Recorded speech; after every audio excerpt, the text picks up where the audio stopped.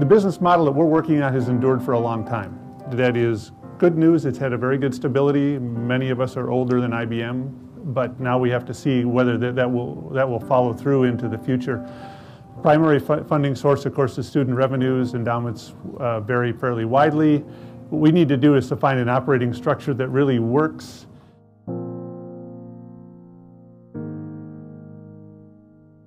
If our price is rising faster than household income, and household income's been pretty flat, then the only way that we'll be able to then meet expected family contributions is to find some way to be able to do it with financial aid.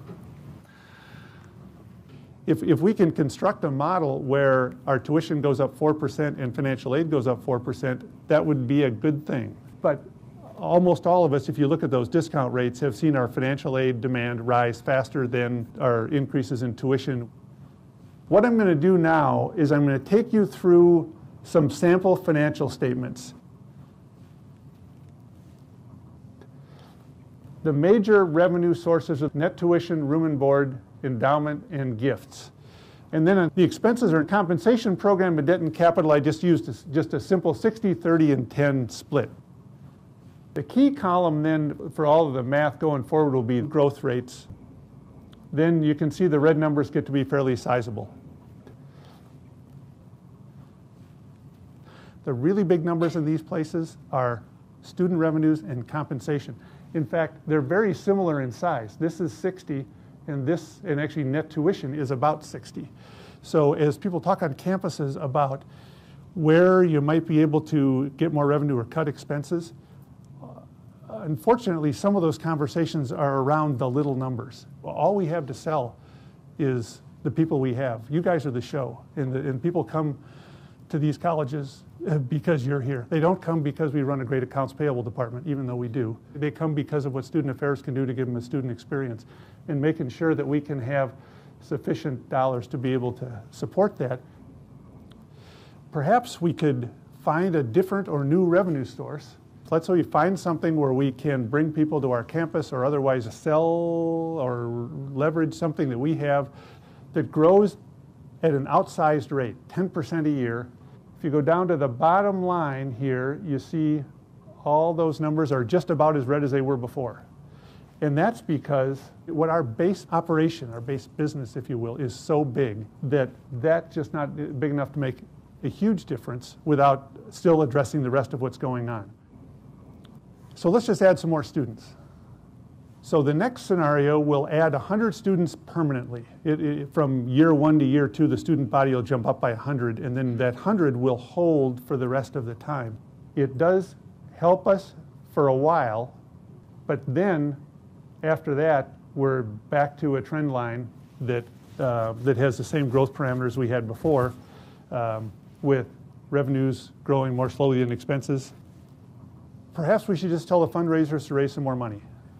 There are generally some opportunities to broaden the base of giving. In terms of alumni participation, in my experience, 50% is the gold standard, and very few schools get to that. So in this case, I've now changed the gifts and others to grow at 10% per year compounded. Every year. This isn't a 10% kick in one year because we had a great reunion or we had a particular event on campus. This is 10% year after year after year. This is generally the smallest component to the revenue picture, so even a significant increase also only has a modest effect. What if we decided the expenses would be the way to solve this notion? What I did was to change the growth rate in the expenses to balance the budget, but I only did them one at a time. If compensation grows rather than 4% a year at 1.3% per year, the whole thing will balance. If we said, oh, we really can't do that, the 4% is what we really need to have available for compensation and benefits and health care and so forth, what if we just said, let's go to all these budgets that aren't people and they aren't capital, and let's just see what happens if we manage those expense budgets. Those expense budgets would have to be cut by 2.3% every single year. Let's go after debt and capital. We don't really, it doesn't really look like it's so bad. The building isn't really falling down. It's not leaking in my office. And that one would have to be cut by 10% a year every single year. It is unlikely that you would try to balance any budget by isolating one category and say everybody else is protected. I wanted to put this in just to give you a sense of the magnitude. none of those numbers is acceptable. This is all a numerical exercise. In part, it is designed, though, to try to help people understand the magnitudes of the different sizes of the numbers. Working on this and trying to figure out where it goes is not the job of the president, or it's not the job of the CFO who runs lots of spreadsheets. It's everybody's job. And the more people understand, again, this is not sort of painting what will be, it's just this is kind of what the dynamics are. And unless the economy makes a left turn and gets better like it was in the past, we have some things to work on. But from my point of view, I want as many folks in my place who can help me think about this as possible. I want admissions to think about it. I want the fundraisers. I want my faculty leaders. I want my student affairs folks. Everybody's got to try to figure out what we can do and think about this, because we got a lot of years left.